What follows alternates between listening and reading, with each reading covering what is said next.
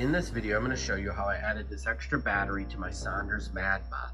Now I'm going to show you step by step how I did this. All products used are linked in the description below, so please like this video and subscribe to my channel. Now let's get started on this build. Alright, to add the extra battery to the Sondors Madmod, it's really only three components: the battery, the wire harness that plug and plays with the factory wiring, and then the switch or the battery combiner. Now, I did hook this three-way switch up before and it worked great, but I am going to go with this battery combiner that I sourced. Most of the battery combiners on the market have the same type of wiring, so if I want to switch back and forth to the switch, it can be easily done because all the wire harnesses are the same. So you can see that there's two going in and then there's one coming out at the center that goes to the controller. So I'm going to set that switch aside. So here's the battery combiner, set that aside. Now what I did is I put a factory fuse in line and then an XT60 connector female, so it plugs right into the battery combiner. The nice thing with this battery, I do have to say, this plug is the same plug that's on the factory battery for the Sondors, so I can use that charger to charge that battery. So this is how you get the Sondors Madmod or other Sondor bike to work with an auxiliary battery and a three-way switch. The same could be used if this is a battery combiner because they use the same XT60 connectors. Now this is what comes from the factory battery.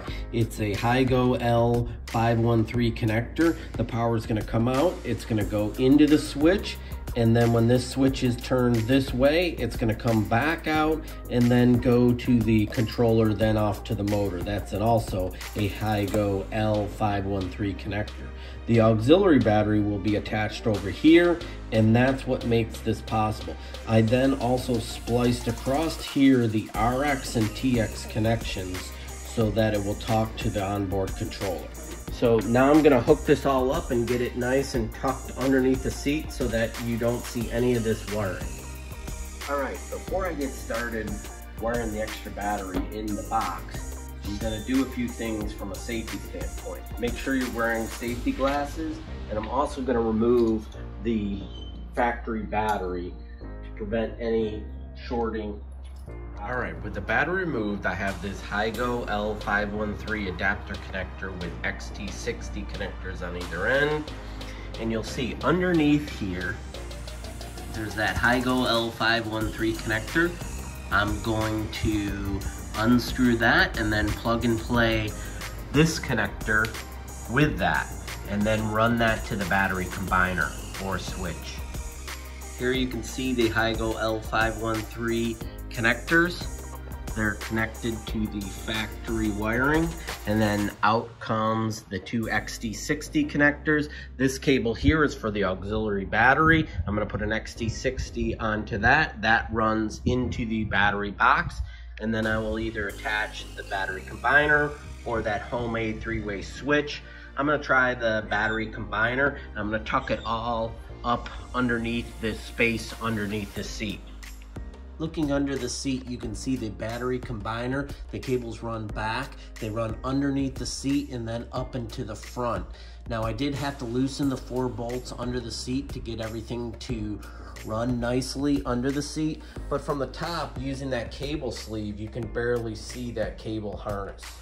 All right, so I got everything connected. The battery combiner is all hooked up. I'm gonna install the factory battery, test it with the setup, and then I'm going to shut it off and then add the auxiliary battery. So let's get this battery installed. Hit the I button. There we go. We have power. The battery combiner does work. Power is flowing. The auxiliary battery, which I can then add and remove, but I'm going to shut this off to get the power off the system. I'm going to open up this. Now I'm going to be installing this auxiliary battery. This auxiliary battery, I did put an inline fuse on there with an XT60 connector. You can use different batteries and such. So I'm going to place that battery in there.